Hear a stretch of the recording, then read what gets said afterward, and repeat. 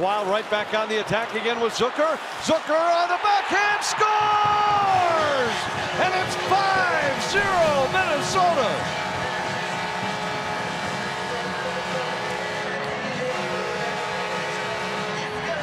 And the deluge continues for Roberto Luongo in this building. Just can't catch a break at XL Energy Center.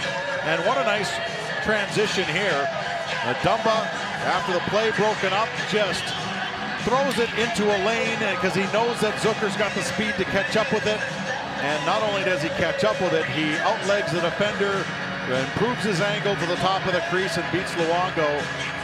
And I think that's it for Luongo. You will now see Reimer step into the game.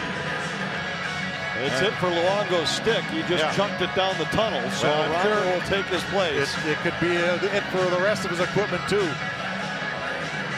Luongo will fall for the 7th consecutive time here at the XL Energy Center as Reimer takes his place. And he's now been pulled in 5 of those 7 games. Assisted by number 24, Matt Dumba, and number 25, Jonas Brodin.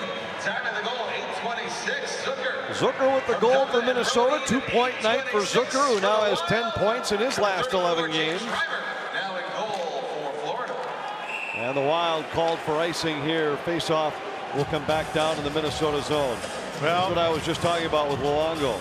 Yeah, if you play goal, and if you play it long enough, you're going to have one of these, or 2 of these, or in some guy's case, many more. And lucky he didn't light up one of his own players on the bench there.